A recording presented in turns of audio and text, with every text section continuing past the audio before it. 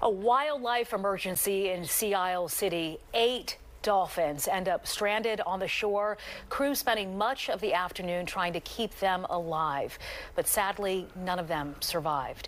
I'm Sheba Russell. I'm Jason Martinez. The shocking discovery at 2 locations. Part of it in the area of 50th Street and Ocean Drive. That's where 2 were found. Then the other at 52nd Street. That's where 6 were found. Hank, you were there as it all unfolded. What can you tell us? Well, Jason, Sheba, consider all the stories that we've done, and we've done quite a few all this winter about mammals washing up on the shore. This is different in 2 particular ways. In this particular one, 8, count them, 8 dolphins that swam directly to shore. We've never seen that before, and that is an eyewitness account. The other is that there was hope. 6 of them initially survived. We're hearing now, as you said, that they have been euthanized. A group of dolphins just turned and ran straight in for the beach. Tim Ramsey was having his morning coffee when he says he saw it from his porch. He sees dolphins all the time, never, he says, making a beeline straight for the beach. I'm looking through the binoculars, and I noticed that there were 6 of them that were flailing on the beach and realized that they weren't going to get back out again, so I called the police. When my officers arrived, it was determined that they found 8 between 51st and 52nd.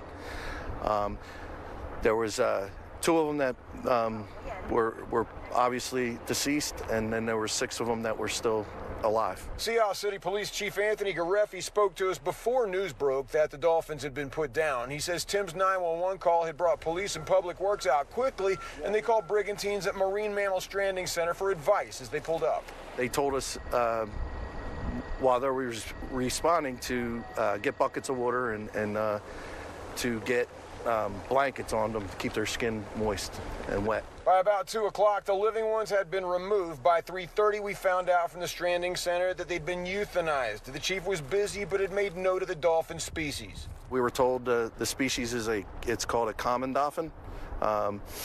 They are a deep water mammal, and it's from what we were told, it's uncommon for them to be this close to the beaches. So why did they beach themselves? In their press release, the Stranding Center, it says they share the public's sorrow for the loss of the animals, and they hope that a necropsy will inform them as to the dolphins' cause of death. Onlookers, however, came with increasing speculations about the sonar surveying for wind farms going on off the beach. My first take is maybe the wind turbines that they put offshore. The fact that they won't stop the testing for the windmill farms is really, it's really sad to everybody in our, actually, not sad, we're mad. We're mad they're not stopping it.